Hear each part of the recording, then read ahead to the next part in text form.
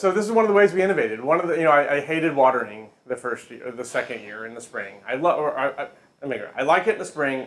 Come summer, I can't stand watering. So we built this system so that we can hook up a hose up to a PVC pipe and automatically irrigate out of there.